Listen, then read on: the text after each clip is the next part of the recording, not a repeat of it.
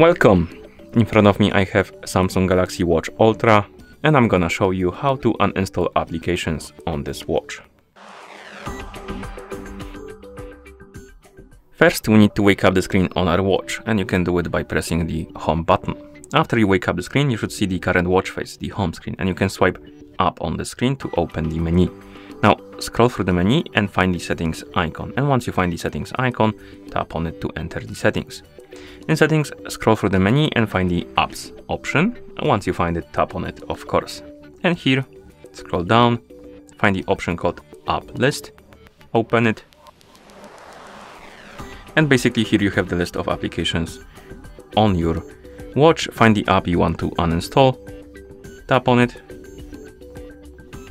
scroll down, and under the open button you will see the uninstall button, and you can tap on it, tap on the check mark to confirm, and the app will be uninstalled. And once you're done, you can press the home button to go back to watch face. And that's how you uninstall applications on this watch.